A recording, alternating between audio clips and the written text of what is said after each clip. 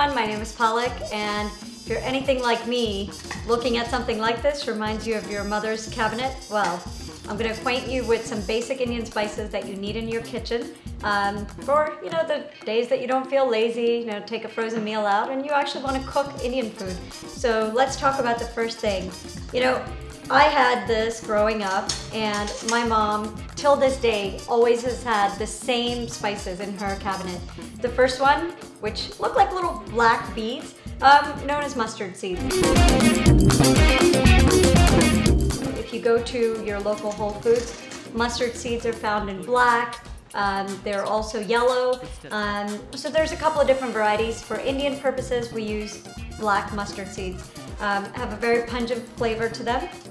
The next, which is probably also very infamous in Mexican cuisine, if you're into that kind of thing, cumin. Cumin is very earthy. It's in a lot of Indian dishes, especially with the vegetables and a lot of the meat dishes. Third, I think this is probably one of my favorites. You're really not an Indian if you don't like cayenne pepper.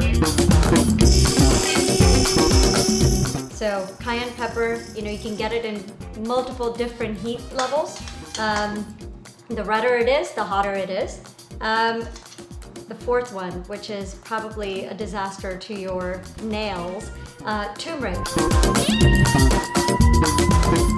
It's got a wonderful yellow color, but you want to be sparing with it, because if you get it on your best shirt or your countertops, I can guarantee it's not coming out for a while. So you only need a little bit of it, it goes a long way. Let's see, we have coriander powder.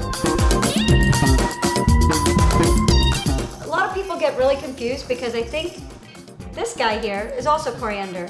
So the seeds from the coriander plant are then pulsed into a powder. So often when you're going out to shop for Indian spices, you'll notice that there's coriander seeds that come from the coriander plant or cilantro, and they dry those and pulse them into a powder. So that's what makes that. We also have cumin powder. So cumin seeds are then roasted and pulsed into a powder form, which is also a very big staple in Indian cooking.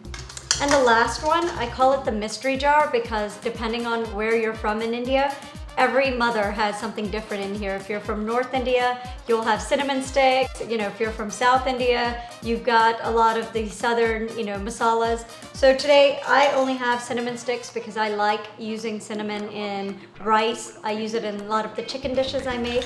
And cloves. Don't ever bite into one of these. You will be calling 911 very, very quickly. But great flavor, you cook with it and then you take it out. So that's your quick orientation. You can get these at an Indian store. They're really, really inexpensive, and probably, impress a couple of your friends when they come over. And probably make your mother proud too.